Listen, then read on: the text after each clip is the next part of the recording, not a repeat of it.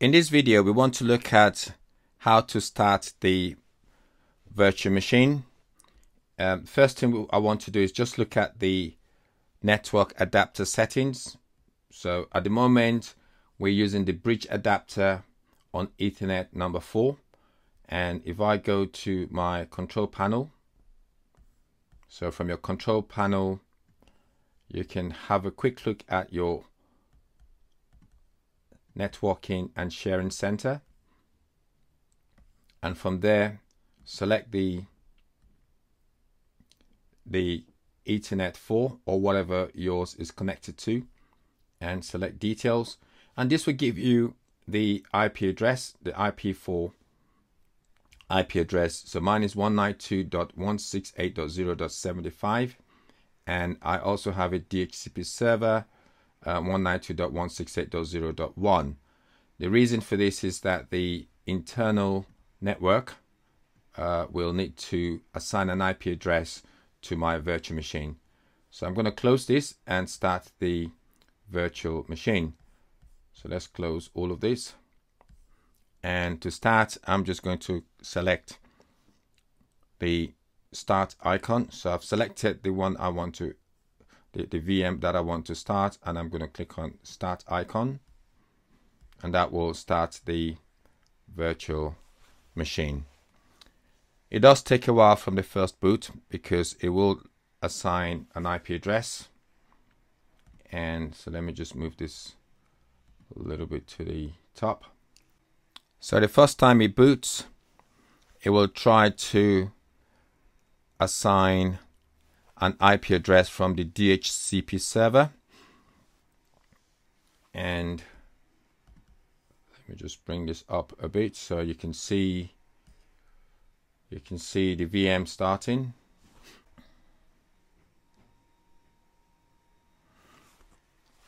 And as it's starting, you will see the red line across the bottom of the screen.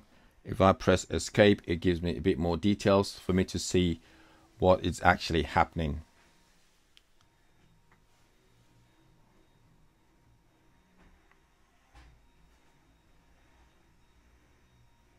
So here you can see the IP address that has been assigned, and now we can enter the app's login username and password.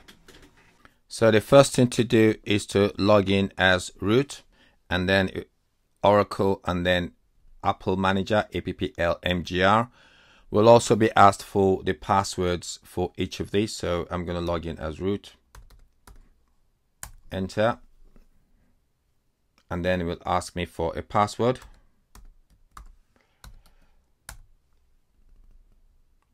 Retype password. It says it's a simple dictionary word. It's just for demo purposes. So that's the new password for user root. So now for user Oracle, again, enter a password that you can remember. And then for APPL MGR, the password as well.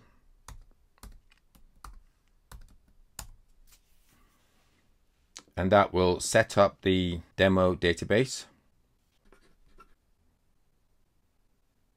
So now the database has installed all the core areas.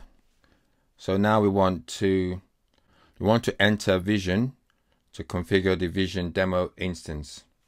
So I'm just going to type Vision, which is the one that we want to configure.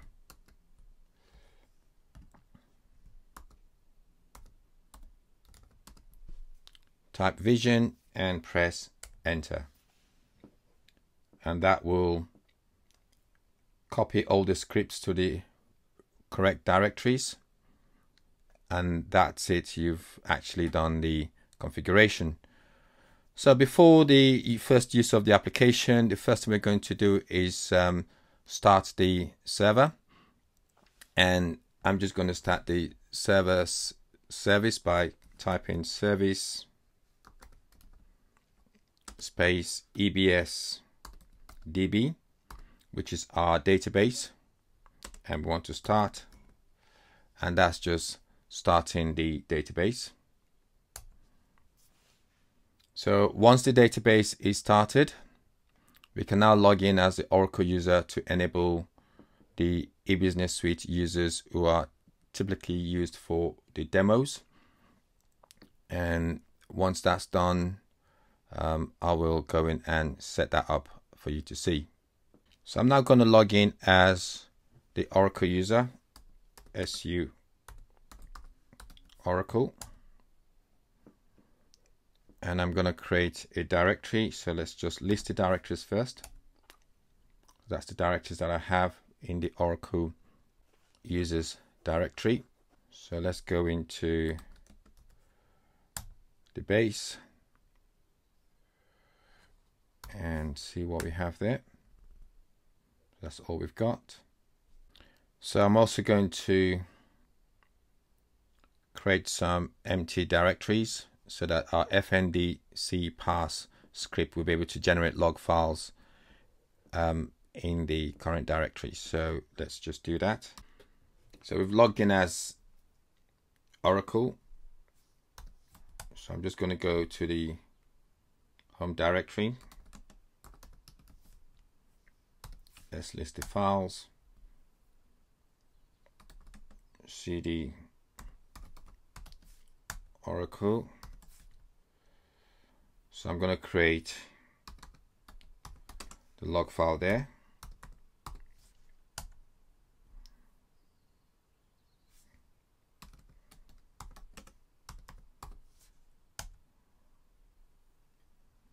And let's list the files. So I can see my log directory. So what I'm going to do now is go to my log directory, cd log, and at the moment it's empty. So this is where I want to generate the log files in. So the first thing I want to do is also I want to enable my sysadmin user, and to do that, //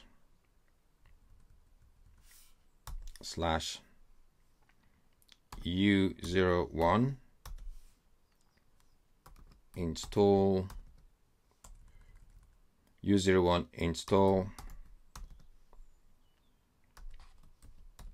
apps scripts, and I want to enable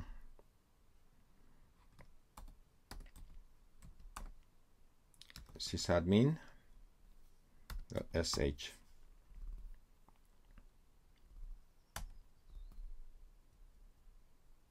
So I want to enter a new password for sysadmin.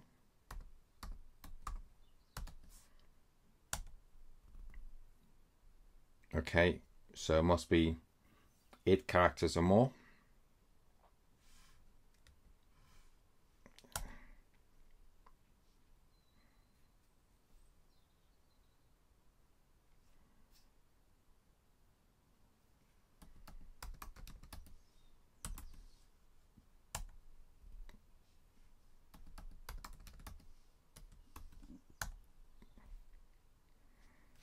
So you have to remember the password you've set. Next, I want to enable my demo users. So again, enable demo users.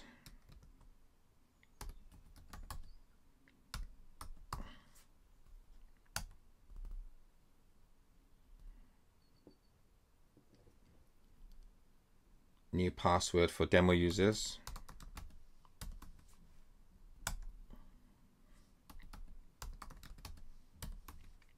Again, this will be the password for all the demo users in the system.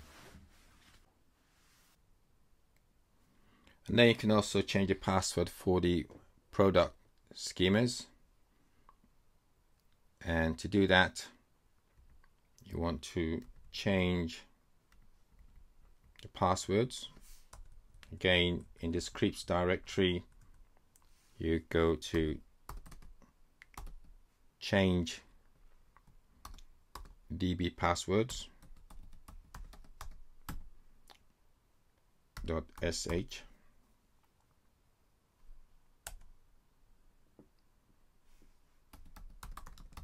And then it'll ask you for the password. Remember the password that you've selected,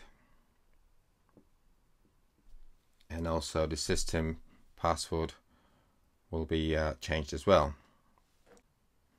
So you can also configure the system, configure the run file system by executing the auto config.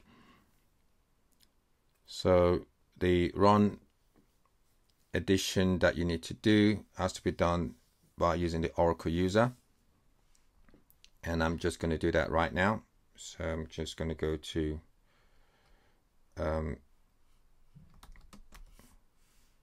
actually, if I go to my, so that's all the log files which have been generated. So what I want to do now is run the auto config,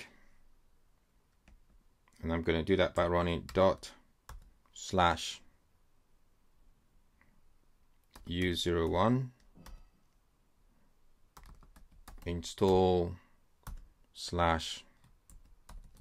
/apps EBS apps.env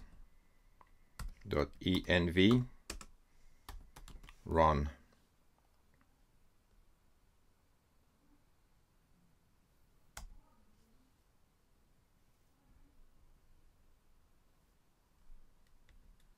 Oh, there should be a space.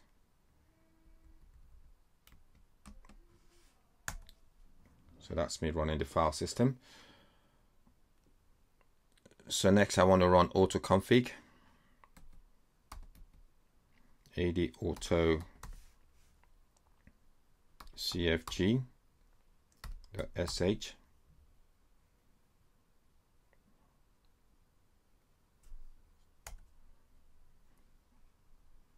apps password,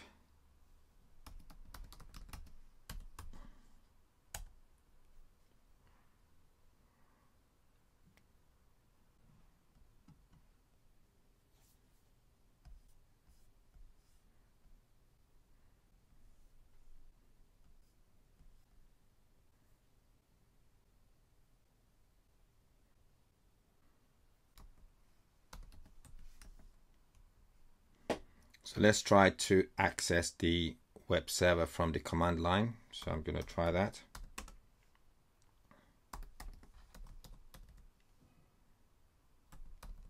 Apps, http apps.example.com 8000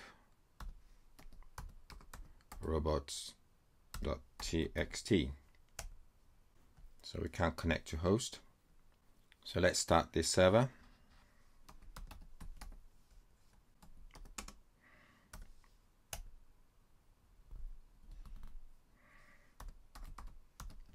Log in as root.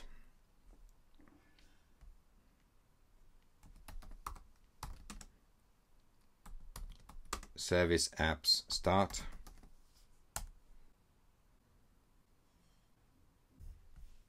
So we've restarted the server, so let's see if we can log in. So I'm going to log in as my Oracle user.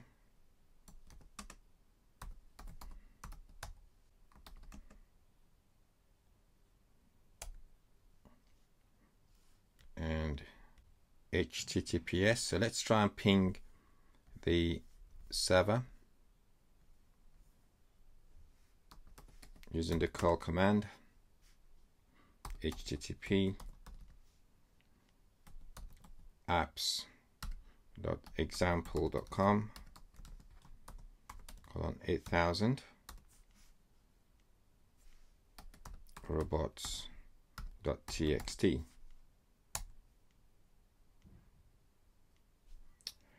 Right, so there you go, we've got a message back, and that tells us that we should be able to connect to the server.